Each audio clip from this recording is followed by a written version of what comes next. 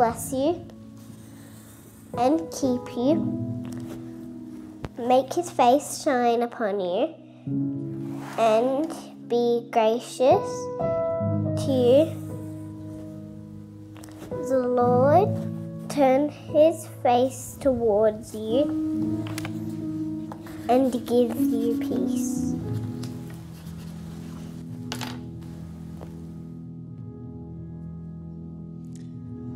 Oh, that was beautiful. Bless this house. Amen. Amen. We're kicking off our new series, and I believe it's going to be such a blessing to so many of us. Amen. I'm going to pray. Father, we thank you, God, that we can lean into your word. Thank you that you are here in the midst. God, that you are here in our hearts. Holy Spirit, that you are speaking to us. And God, I just pray that you would just, speak to us today. God, may you have your will in our lives. Have your will in this place in Jesus' name. And everybody said, amen. Amen. Good to be here, hey? Oh, I love church. So bless this house. What would you use if you were to describe your home or your house? And I don't mean your physical house, but your home, your family, or those that make up your core family. What words would you use to describe that? I hope that you would say, yes, my family is blessed, my house is blessed. But for some of us, that may not be the first word that comes to mind. I don't know about you, but sometimes if I'm thinking about my house or my home, my family, maybe a word more like chaos would be an appropriate word. Yeah? Or a word like crazy might be the right word. Or, our house is full of joy and love and peace and all those kinds of things. But gosh, sometimes the word I would use is frustrating or exhausting. Some of those night times with kids, it's just like a revolving door. One comes in, the next one, and it's just like, guys, everyone just sleep, please. So there's probably lots of words that we could pull out and say, yeah, that's how I would describe my home. But I'm praying as we go on this series, we could begin to identify how God wants to bless us, and he wants to bless families. Did you know families are so important to God? Families are so important. It's God's design. As we get married and as we have families, and whether you're married or single, whether you've got kids or you don't have kids, maybe you're a blended family or an adopted family, or maybe you're self-appointed into a family, that's okay too. Whatever your family looks like, I want you to know that God loves your family, and it's by his design that he's placed you where he has you. And so families are so important to God. And so our prayer is that we could learn and grow as individuals as we go through this series and recognize how God wants to bless us. And if you're sitting here thinking, I don't have a family, so this isn't going to apply to me, I just want to one more time just say, hey, these principles will apply across many areas of your life. So if you're not someone you're sitting here and you go, I don't have a family, but maybe you run a business, or maybe you are in a workplace. Maybe you're in a school or a university or somewhere. These same principles will apply if you want to walk in blessing and favor in whatever sphere of life you're in right now. But all of us belong to a family, and so we can all identify with this. We're going to look at Matthew chapter 5, and in Matthew chapter 5, we see a list of statements of blessing that Jesus uses, that he speaks. And we'd know these as the Beatitudes. Many of us would know these. And so these are these statements of blessing that Jesus gives us. And he says, hey, if you live according to this, blessed are those. And he gives us these statements of blessing. So if you live this way, you will be blessed. You can count on it that you will walk in blessing as you live your life according to the principles and the ways that God has laid out in his word. So God gives us really clear pathways to walk in blessing. Because, there's some trains of thought out there and some teaching even in churches where they talk about you can't demand a blessing from God. And I totally agree with that. God's not a genie that we can just rub him on the right angle and he'll appear and he'll make our dreams and our wishes come true. That's not the kind of God we serve. He's not a genie. But I certainly do believe that he gives us really clear pathways, and he makes it really simple for us. He says, hey, walk this way, do these things, live by these principles, and you can be sure that you will be blessed. And so I totally believe in living a life where we can say, God, bless this house. God, bless this home. Bless our marriage. Bless our family. You can see it through the Old Testament. These men and these women, these faithful men and women who served God and who stood for God and stood firm in their faith. And it says that they found favor in the eyes of the Lord, that God blessed them. God blessed Abraham. He blessed Daniel. And Mary found favor in the sight of God. So I totally don't believe this is incorrect teaching at all. We can expect and believe for blessing and favor from God. Yeah? I love it in Psalm 112, verse 1 and 2. And it says this: how joyful are those who fear the Lord and delight in obeying his commands. Their children will be successful. Come on, is there an amen in this place today? Their children will be successful everywhere.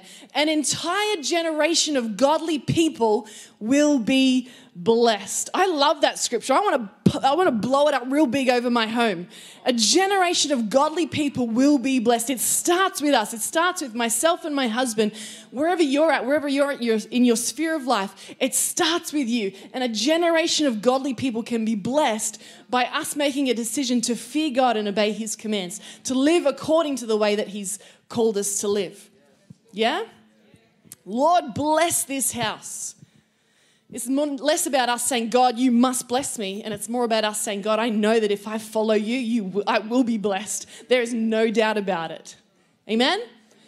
So we're going to look at a few of these passages or these verses over the next few weeks as we unroll this series. But the first one is found in verse 6. Matthew chapter 5, verse 6. It says, blessed are those who hunger and thirst for righteousness, for they will be filled. Blessed are those who hunger and thirst for righteousness, for they will be filled. We got to look at this verse and look at the order in which it's been said, and look at the role that we are to carry. See, our role in this verse, what is our role? To hunger and thirst for righteousness. And then what does God do? He fills us. Yeah. See, too often in life, and I'm guilty of this myself, too often we're trying to do the filling. Yeah? We're trying to fill our lives with things that make us feel good, things that make us happy, or things that make us feel like we're successful, material things or relationship, whatever. We're trying to fill our lives, and God says, no. I'll fill your life. You seek and search me and hunger and thirst for my kingdom and for my righteousness, and I will do the filling. Too often we've got this the wrong way around and we're searching after things, trying to fill our lives. God's saying, hey, no, seek after me. We know the verse in Matthew chapter 6, verse 33. It says, seek first the kingdom and his righteousness. And then what? All these things will be added unto you. Hey, God's saying, put me first. Seek after me, because I know what will fill your life. I know what will actually cause you to live a life that is satisfied, that is life and life more abundant, that is life overflowing, where you will experience joy and peace and excitement and goodness and favor from God. I know what it is. So just seek after me. Pursue me with all your heart. Search for me, and I will fill you, and you will be blessed. Amen? I love in the New Testament, we can see this really clearly in the story of Simon Peter and Jesus. And Jesus is preaching to the multitudes, and the disciples are there. And in Luke chapter 5, you'll find this story. And Jesus is preaching, but the crowd is growing and he can't project his voice enough. So he asks Peter for his boat, and Peter gives Jesus his boat so that he can push it off to the shore so that he can continue preaching to the crowds. So the first thing is that Peter surrenders his boat for kingdom purpose. He says, God, yeah, you can have my boat. You can use my life, my resources. Everything that I have is tied up in this boat. You can have it. And then what happens after he's preaching, Jesus says to Peter, we're going to take this boat out to the deep and we're going to catch the greatest haul of fish. And Peter says, no, I've been fishing all night and we caught nothing. Jesus says, no. Let's take your boat now and let's go and see what we can find in the deep. And we know the story that they haul in the biggest catch of fish they've ever seen. Notice the sequence. Peter surrenders his boat to Jesus. Jesus, you can have this. I surrender it to you. My life is yours. What you've given me is yours. I give it to you for your purpose, for kingdom purpose, for ministry's sake. And then Jesus fills his boat. Yeah? I've got a question for us. What is it that we need to surrender to Jesus in order to allow him to fill it? I like this. That's good, eh? What do we need to surrender to? What is it, our marriage or our family or our homes or our business, our work, our ideas? What is it that we need to surrender to Jesus? Say, Jesus, use this for your kingdom purpose, in order that Jesus would then fill it to overflowing, that you would haul in the biggest catch of fish that you've ever seen in your life. God wants to fill your life. He says, hey, give me your boat. Jesus wants to fill your life, but he's saying, hey, give me your boat. Amen? So what does it mean to hunger and thirst for righteousness? What does it mean to hunger and thirst for righteousness? This is talking about appetite. An appetite. What's an appetite? It's a desire for what? For righteousness, for God, for his kingdom. We've got a desire for God, that there'd be this inner kind of longing and searching, an appetite for the things of God. The question is, what do you have an appetite for? Because appetites are interesting, right? Appetites are interesting. I like to put it this way. Appetites are like toddlers. That's what appetites are. Appetites don't know what is good for them or what is not good for them. They just want more. That's how an appetite works. We give our toddler chocolate, and what do they say? More. They don't know if it's good for them or bad for them. They just want more. That's how our appetites work. Appetites are dangerous. Toddlers are dangerous. Did you know toddlers are dangerous? Walking hazards. Have you ever tried to play catch with a toddler? Goodness me, you give them a tennis ball, and because they can't throw real well and because they're small, you got to stand close to them. So you lob this little gentle past them that they miss, and they pick it up, but you're standing so close and they've got these little tiny arms, and it becomes this really short lever, and you'll cop one to your body. Toddlers are dangerous. Toddlers are dangerous to clean around. I was doing the vacuuming. This happened a couple of years ago. I was doing the vacuuming, and because the vacuum makes noise, I was like, and I'm usually angry when I'm cleaning. That's what my husband says. He knows I'm angry when I'm cleaning the house. It's not true. Sometimes it's true.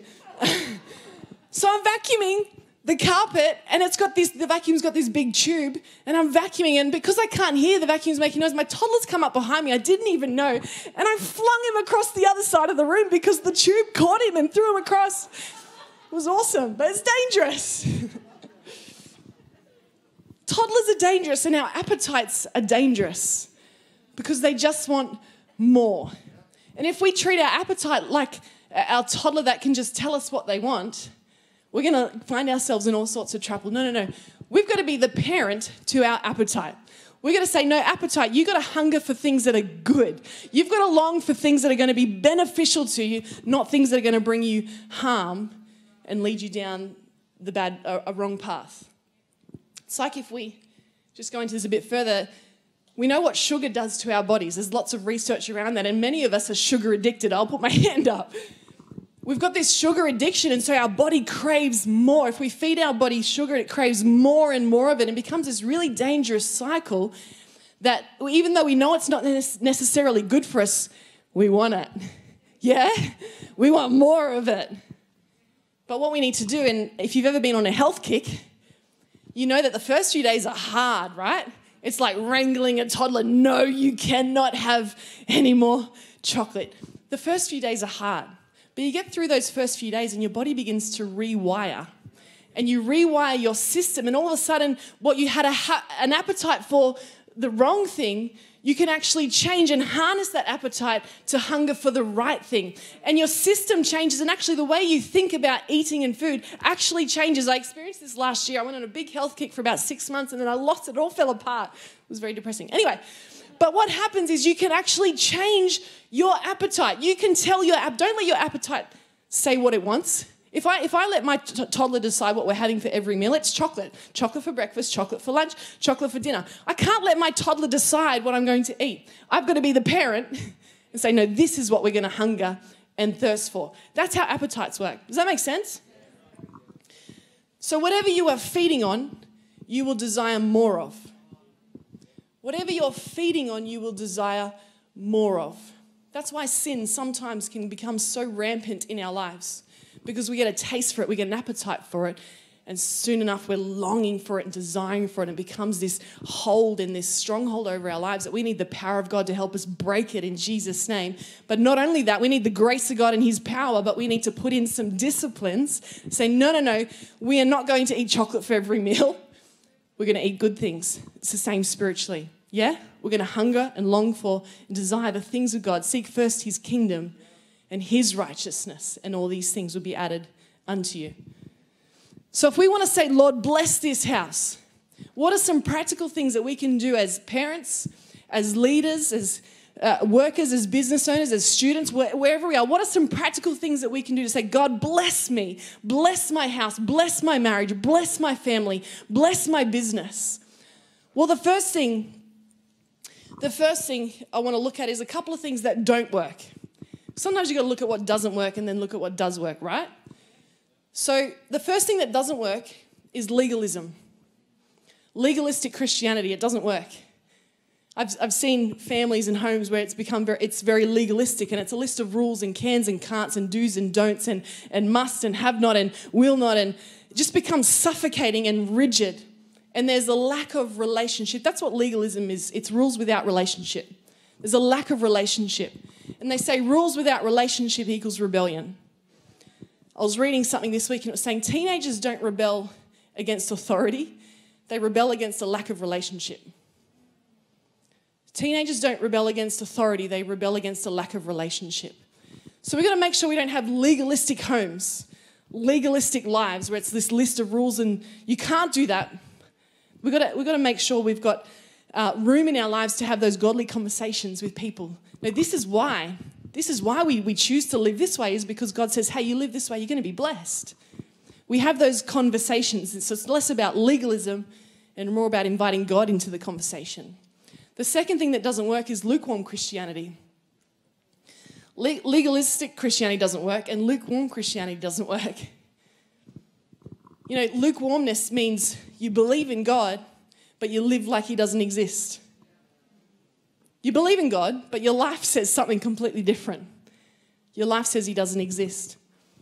And so do you know what that message sends to those around us in our homes, particularly parents with kids? Do you know what that message sends? It's confusing and it's inconsistent. It's confusing and it's inconsistent. And therefore it's uninspiring. It's passionless. It's kind of like meh, meh, blah. Revelation talks about God spitting out of his mouth, yeah? You're neither hot nor cold, you're lukewarm, and I'll spit you out of my mouth. Lukewarm Christianity doesn't work. Do you want to know what does work? Let's have a look at what does work. If legalistic Christianity doesn't work and lukewarm Christianity doesn't work, what does work is living Christ-centered. Christ-centered. You know, we have a saying in our home, we're not a Christian family, we are a Christ-centered family. We are a Christ-centered family. Christ is the head of our home. As much as Christ is the head of this church, Christ is the head of our home. And we base our life around Christ. Jesus is not on the periphery. God is not just an option on the I'll consider it. No. God is the center. He is our all, our everything. And as we place him at the center of our lives, it's not us saying, you know, God, hopefully you'll fit into my plans. It's saying, no, God, you are the center and I'm going to fit into whatever your plan is for my life. We make God the center and we live our lives around making him the most important thing. He is our first and foremost priority in our family. God is the head of this home. Jesus is the head of this church. And I pray that you would carry that Christ-centeredness into your homes and into your families and into your sphere of life. We are Christ-centered. Where God is not just a part of our life, but he's everything. Psalm 63, we see the heart of David in this psalm, and he says, God, you are my God. I earnestly search for you. My soul thirsts for you. My body longs for you. This is David saying, God, you are everything. God, I'm wholeheartedly seeking and after and pursuing you. I just long for you, for your righteousness, for your kingdom, for your goodness, for your favor. I long for more of you, God. And in the same way in our families, as we lead our homes and lead our families, in the same way we hunger and thirst for righteousness. God, we want you to lead this family. God, we want you to help us make the decisions. Give us wisdom. Help us to know how to follow your ways. Give us wisdom and surround us with protection and peace. God, be our center. Be our everything. I want to give us three practical things that we can do to create a hunger or to harness our appetite, that we would have an appetite for the things of God in our families and in our homes, that we could hunger and thirst for righteousness. 3 really practical things that help our appetite in terms of the things of God. And the first thing is this: talk about God daily. Talk about God daily. Talk about, whether you've got children or you don't have, whoever's in your world, talk about God daily. Make him a part of your conversations. Make him so normal that somebody that doesn't talk about God is so weird. Yeah? Make talking about God so normal. He's an everyday part of our life. We bring him up in conversations. We endeavor to do this in our home with our children, is that most nights of the week, we sit down as a family, we have our meal, and we started off with prayer. We honor God, we thank God, we pray, and then we talk about God. We ask each other how our day was, and we ask what God's saying to you and what God's speaking to you, and we talk about verses and we talk about scripture. We make God part of our everyday conversations. I love it. Every night we pray with our kids. And at the moment, it's funny because I'll often pray. I pray all sorts of different things. But sometimes I'll go in and I'll say, may the Lord bless you and keep you. May cause his face to shine upon you and give you peace. And then in unison, we all go, ah. It's funny. Talk about God. Make him a part of your everyday conversations. Why? Because that stirs an appetite.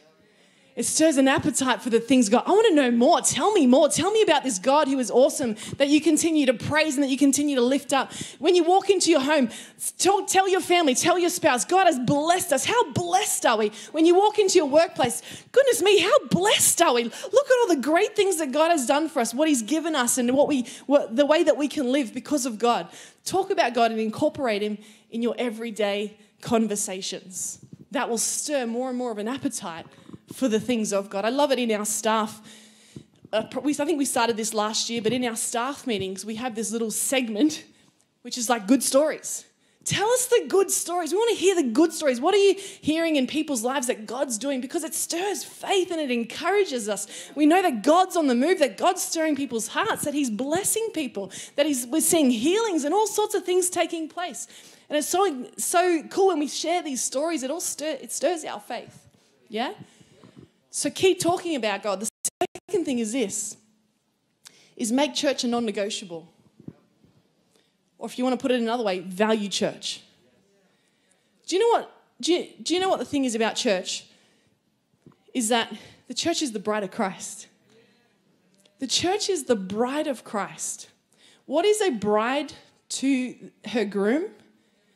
The most important thing. The most important thing. Did you know nothing else on this earth has a future except for the church? Nothing else has a future on this earth except for the church. The church is so important to Jesus. The church is his bride. And in the same way that he values his church, we also need to place value on the church of Jesus Christ and the body of believers and the gathering of the saints. Make church a non-negotiable. Church is important. I grew up in a home where I did not dare suggest that we would not go to church. It was not heard of. It was not, I can remember with this one time, I can't remember exactly how old I was. I must have been about 7 or 8. My grandmother had made myself and my 2 sisters these beautiful dresses. They weren't that beautiful, okay? I'm sure they were lovely. And I'm thankful for it, but I hated wearing dresses. I tell you, I was very much a tomboy, probably still am. I hated wearing dresses. So I said to my mum, I am not going to church because I did not want to wear the dress. And she said, you are coming to church and we're going to be in the car in 5 minutes. And if you're not in the car, then we're going to go to church and you're going to stay home. And I was like, good, I'm staying home then. And so I can hear them get in the car, there's doors shut, and I can hear the garage go up. And I'm waiting in my bedroom, very well knowing that church is a non-negotiable. And sure enough, my mother storms down the hallway and she says, you will come to church. I will put you in this dress and I will put you in the car and you're coming to church whether you like it or whether you don't like it. But I was taught from a very young age how important church was. I was taught from a young age that church is something that is non-negotiable. It is the body of Christ. It is the bride of Christ. And then as we gather together, something takes place in the gathering of the saints where our faith is stirred and we get to iron sharpens iron, we get to talk to other believers and we're encouraged and we get to worship our great God and our perspective changes and we set our eyes on Jesus and we forget about the distractions and we're in the church. Mums and dads, value church. Men and women, children, value church. It's important. And in this season, I just want to talk into this space for a moment. Can we not let COVID be an excuse? I know I'm preaching to the choir right now because you're here. But can we not let COVID be an excuse for not going to church? If there is one place that we should be saying, you know what? I don't care what you say or what you make us do. I will be in the house of God regardless. My motto in this season, is I love being in church more than I hate wearing a mask. That is my motto because I don't like wearing a mask either. But I love being in church more than I hate wearing it. Because it's important to me and I value it. And if we can't gather, there are our campuses across Sydney that cannot gather right now, but they're gathered online. Praise God for technology that we live in this season, that even though we can't gather physically, we can gather online. Churches, families, I want to encourage you, make families, make church a priority. Value it. It is the house of God. It is the bride of Christ. The last thing is this. Make it fun. You want to hunger and thirst for something? You will desire more of what you enjoy. If it's fun and enjoyable, you'll want more of it. You'll desire more of it. If you want to harness that appetite, create an appetite for the things of God, make it fun. Add fun to your faith. Do you know what? Fun doesn't diminish your faith.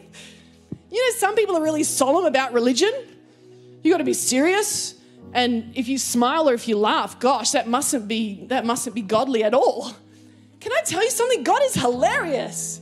He is fun. He's generous and he's kind and he's overflowing with joy. In your homes, make faith fun. My kids can't wait to get to kids' church because we have an incredible kids program that is fun. It is godly and it is Christ-centered, but can I tell you something? It's fun. And your children and you will desire more of what you enjoy. Make it fun. You know, it's like when my kids don't want to eat their meal, their food, or their vegetables. So I put it on the fork and I make it a plain, and then it gets into their mouth. Does that diminish the nutritional value of what's on the fork? No, it just made them want it more. Just made them enjoy it. It helped with their appetite to long for something that is good for them. Is that being legalistic? No. Is saying you must go to church or you must eat your vegetables. Is that legalistic? No, it's important. I have 3 meals a day. Does that mean I'm legalistic? No, because it's important. True? Learn to add the fun to your faith. I heard of a family that they have popcorn prayer meetings. I just think that's the coolest idea ever. Because they wanted to encourage the family to get together more and pray together more. So they'll cook up a bowl of popcorn and they'll put it in the lounge room and they'll bring the family for popcorn prayer time. And when it's your turn to pray, you can scoop up the biggest handful of popcorn you ever seen. And when someone else is praying, you can throw some popcorn at them. When you say amen, you can throw popcorn in the air. I don't know, I'm making this up. But they have popcorn prayer time. And they've made something that can become a religious obligation, something that can become a duty or a chore. They've made it fun. And the family's gathering together to pray with one another over popcorn. Hey, we can be creative. We can make things fun. And for our children and for the people in our world, we can say, hey, faith is good. Faith is full of joy. It's inspiring. It's encouraging. God is fun. Let's declare those words over our home that Joshua spoke over his. As for me and my house, we will serve the Lord. As for me and my house, we will serve the Lord. Yeah? Make God a part of your everyday conversations. Work Him in. I love talking to people that are in maybe non-Christian environments, and I love hearing the stories where they just work God into the conversation. I love it because it inspires a curiosity. Tell me more about that. Value church and make faith fun. Amen? Bless this house as we hunger and thirst for righteousness. May we be filled with the goodness of God and experience all that He has for us in Jesus' name. Would you close your eyes with me today? maybe you're here in this place, and as I was talking about being Christ-centered, maybe you know about God, or maybe you've had God on the outside, but something stirred in you today saying, no, I need to make Jesus my Lord and Savior. I need to live a God-centered life, a Christ-centered life where He directs my path, that He gives me wisdom, that He leads me and He guides me. And as we listen to the voice of God as He guides us, you can be sure that you will walk in blessing, that your life will be filled, not trouble-free, but blessed. Not without pain and sometimes some tough seasons, but incredibly blessed. If that's you and you want to say, you know what, I want to make Jesus Christ my Lord and Savior. I want to choose to follow Him while no one else is looking around. Would you raise up your hand so that I could see it? We're going to say a prayer. And this prayer basically is us confessing and believing that Jesus Christ is our Lord and Savior, that He died and rose again. The Bible tells us that as we do that, we are saved and we are born into the family of God. That's awesome. I see that hand. Is there anyone else here today that would say, yes, I want to pray that prayer? Awesome. I see that hand. Is there anyone else today that would say, yes, pray this with me? I want to follow Jesus. Follow Him wholeheartedly. Make God the center of my life. Awesome, church. We're going to pray this prayer together. And those people that raise their hand, but even if you didn't raise your hand, I want you to say this and mean it from your heart. It goes like this. Dear God, thank you for sending your Son, Jesus, to die on the cross for me.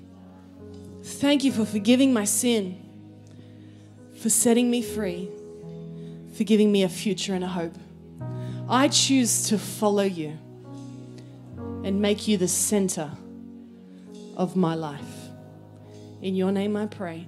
And everybody said, amen, amen. Come on, church, let's rejoice. Rejoice with those making a decision to follow Jesus. If you raised your hand or you didn't raise your hand, I want to encourage you. After the service, there'll be people that'll be holding up Bibles and just want to pray with you and help you in that next step. But could you stand with me, church? I just want to pray before I hand it over to Pastor Bobby to close out. I just want to pray for us that God would bless our homes, yeah? That God would bless our marriages, that God would bless our children and our families and the generations to come, that God would bless the spheres of life that we find ourselves in our workplaces or wherever we are, study, that God would bless it in Jesus' name, that we could know that we walk in favor and blessing. Would you pray with me today? Father, we just thank you for your hand upon us. God, we thank you that you are with us, that you go before us, God, that you make our paths straight. Father, I pray that as we become people that decide to hunger and thirst, God, that we develop and cultivate an appetite for the things of God, that hunger and thirst for your righteousness. God, I pray that as we do that, we would experience great filling. Holy Spirit, that you would fill us to overflowing, that we would truly experience what it is to be satisfied and to be fulfilled. And God, I just pray that you would help us, lead us, give us wisdom and guide us. God, as we make you our first and foremost priority, as we make you the center of our lives, God, I pray that you would help us to keep following you one step after the other. As your word is a lamp to our feet and a light to our path, that we would continue to follow you. And God, that you would lead us into places of righteousness. You would lead us into favor and blessing. God, that goodness and mercy would follow us all the days of our life. Father, I thank you that as we lay down our lives, as we surrender what we have to you, God, that you promise you will fill it in Jesus' name. So God, we just pray your blessing over our marriages, our families, our children, our workplaces, our homes. God, I pray you bless us in Jesus' name. We thank you that you're a good, good Father. In your name we pray. And every person said, amen, amen. Thank you, church.